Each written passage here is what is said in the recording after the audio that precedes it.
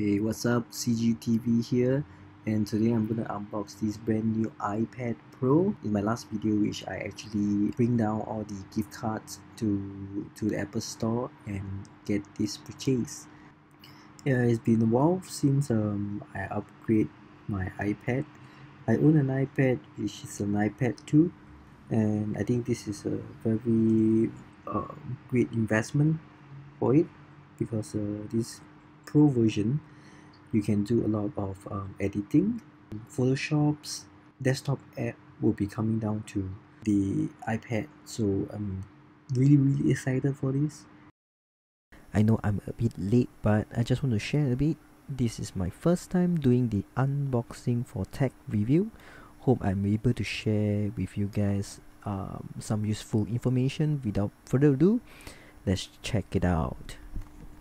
This is the biggest redesign for iPad. Very similar to the iPhone X debut a year ago.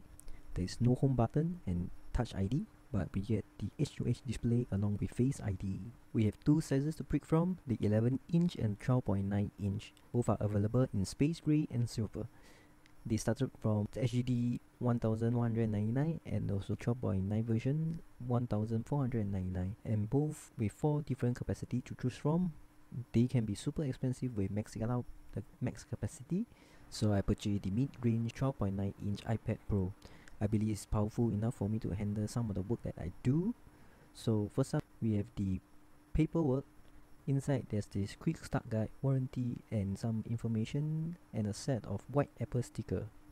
The guide highlights the major features and some of the new ways you interact with the iPad. If you get the iPad with LTE, you'll get the SIM ejection tool. In the bottom of the box, we'll find a bunch of new accessories for the brand new iPad, such as a 18-watt travel charger, USB Type-C, and of course they also included the compatible USB-C charging cable.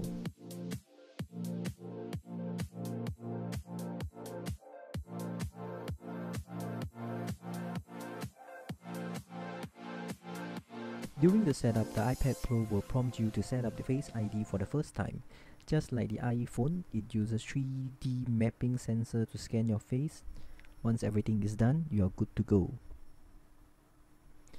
Now, the new iPad Face ID works a little different, and that's because it works in any orientation. That means that it works either portrait mode or landscape orientation. You can hold it upside down.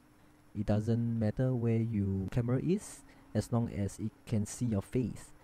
There's some things that you need to know about. For example, when you handle this in landscape orientation, you'll most likely be blocking the camera.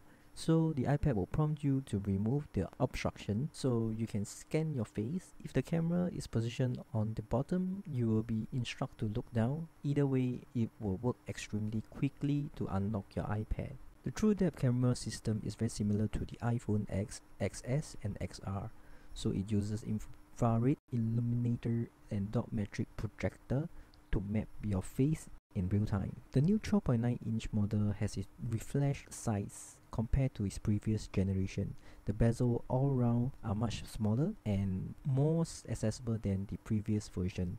It's much compact and it's more easy to carry around. Similar to the iPhone XR, the iPad Pro also gets the Liquid Retina display. Basically means the corner of the display are rounded using variety of technique and software technique. So they are using anti-aliasing and pixel masking technology to make sure that the corners are rounded off. The pixel density of 264 and still using an LCD display with maximum brightness of 600 nit, consistent with other Apple devices. The most impressive display technology is the ProMotion. The display has a refresh rate of 120 Hz. That's twice the refresh rate of any other Apple devices. This is the only devices that gets it. The 12.9-inch has a 2732 by 2048 resolution, basically to achieve the retina pixel density of 264. Calling Siri now is holding the power button, as there's no home button in the new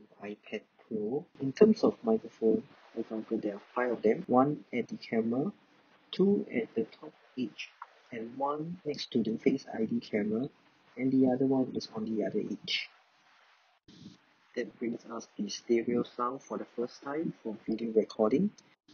All of these comes with a set of quad speaker, and once again they have been re-engineered by far the best audio output for the devices that is so small, not only louder but sharper than they were before. This time the iPad has also lost the headphone jack but gained USB Type-C by replacing Lightning, so it opens up a wide variety of possibility in terms of connecting accessories. Now you can charge your iPhone from your iPad or other smaller devices thanks to USB Type-C. You can also plug on external hard storage, but you are limited in terms of what you can import. After all, it's iOS. You can also output to 5K display over a single USB-C cable. Most of the time, you're just going to mirror your iPad for movie or presentation purposes. In terms of performance, iPad Pro gets a huge boost from the new A12X Bionic CPU. This is the same 7nm architect from the iPhone XS and XR. Battery life we should get around 10 hours of web surfing over Wi-Fi. The camera has the same specs as the one in iPhone XR. It's 12 megapixel with f1.8 aperture. There are no optical stabilization, but there's still electronic image stabilization. The iPad Pro now supports to 4K 60 frames per second. Also, the image has included HDR. There's also the 7 megapixel front-facing camera with f2.2 aperture.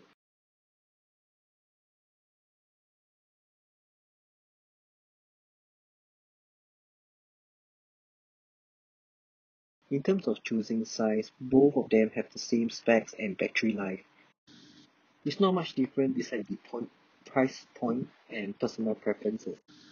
The reason I get the 12.9-inch is that there are much more workspace for me to work around, and I'm really excited for the future Photoshop to be in here. So if I were to categorize, I would say get the big one if you are intending to do a lot of work on designing, editing, and if you want to do it as your main workstation. So get the small one if you're intended to just move around, and the smaller version of course is easy to carry around, has some workspace, and you can save some money from there. So alright guys, hope you enjoyed the first look of the iPad Pro and my first time introducing the tech review. So if you did, please let me know with a like, and I will see you guys on my next video. Thank you.